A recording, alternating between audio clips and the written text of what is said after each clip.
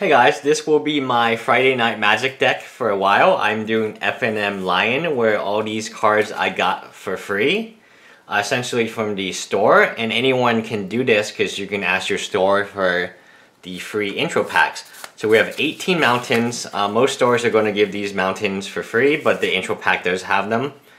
4 conclusions, so I was able to trade for those. The hardest card and the most expensive card we currently own now are these, and that's actually one of the best cards in my opinion.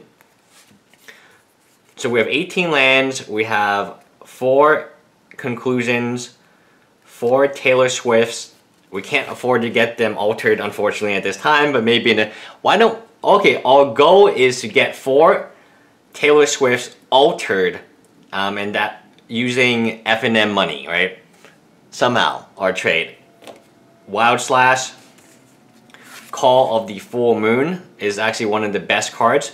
So if you put this on any of your 1-drops, it becomes a, you put it on Taylor Swift, she becomes a beast, and she can attack for 5 that turn and just gets insane. Like, it is a huge ability to have you attacking for 5 on turn 2.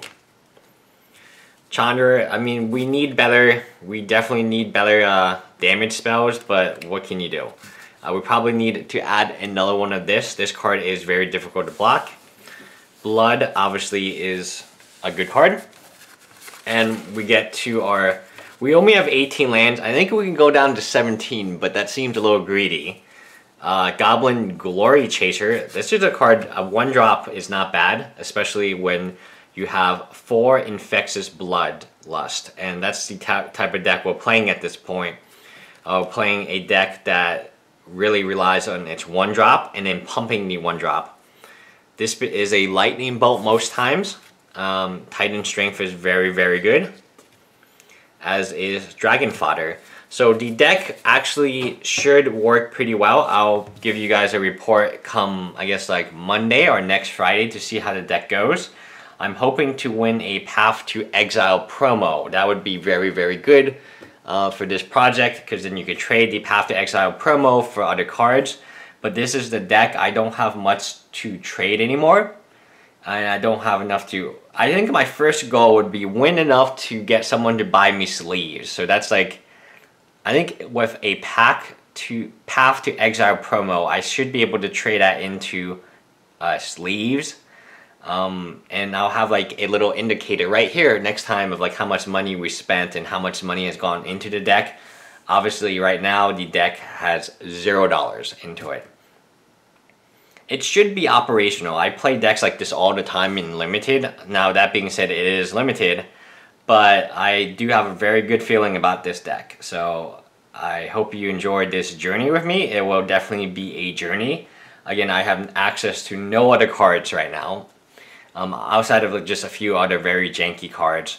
So we will see how far we can go. I mean, winning the Path to Exile promo is very important, or going to game day. What happens in game day is not many people go. The game day promo is languish, and even if I just go, I get a game day promo, I get the full art promo. I mean, getting a foil languish promo will be huge. So I suspect that we will be going to multiple game days to try to cash in. Right now we have $0 invested in this particular deck. But once Friday Night Magic costs $5, hopefully we can get some type of store credit. And hopefully we can win that Path to Exile promo. It's going to be a fun journey. I really feel excited about this because Magic for a very long time hasn't been that fun for me to play. And this is going back to, I mean, as cheesy as this sounds, it's going back to Magic Origins, right? To the origins of playing this particular game, and I feel like that's awesome. Bye, guys.